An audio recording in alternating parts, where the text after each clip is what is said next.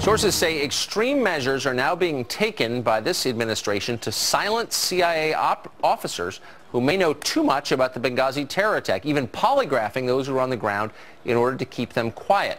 Our next guest says these tactics may have a chilling effect on our national security. Michael Scheuer is a former CIA operative from the Bin Laden unit. He joins us now from Washington. Mr. Scheuer, thanks a lot for coming on.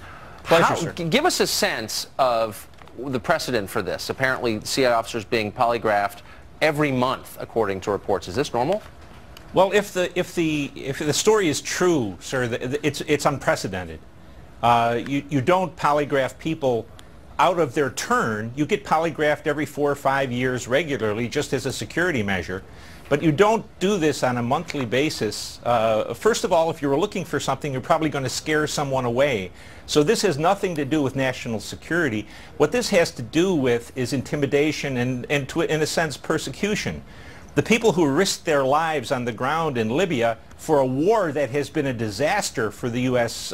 Nation are now being intimidated that their careers will be ruined or they'll be fired if they happen to say what was going on the ground at the time.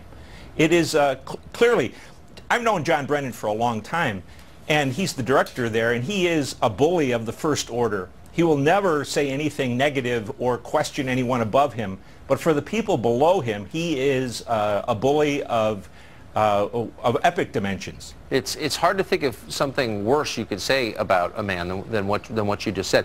What is the point, though? There's worse, Tucker, but we probably shouldn't go into it. That's pretty bad.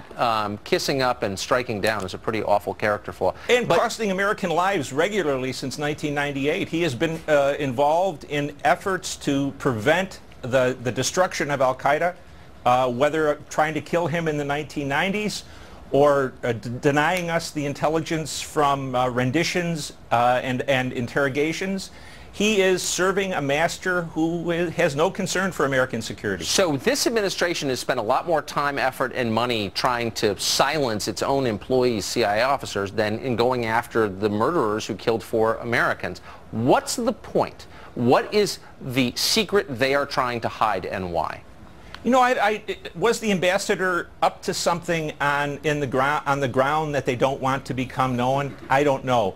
The left now is trying to blame this on the CIA, saying that, well, the CIA was supplying guns to Syria through Libya. Well, what the American people never understand, and it always astounds me, is that the CIA does nothing without the president's approval. It is peculiarly the instrument of the president of the United States.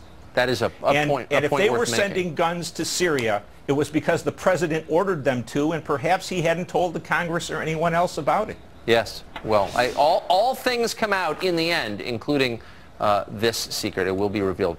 Michael, thanks a lot for joining us. We appreciate it.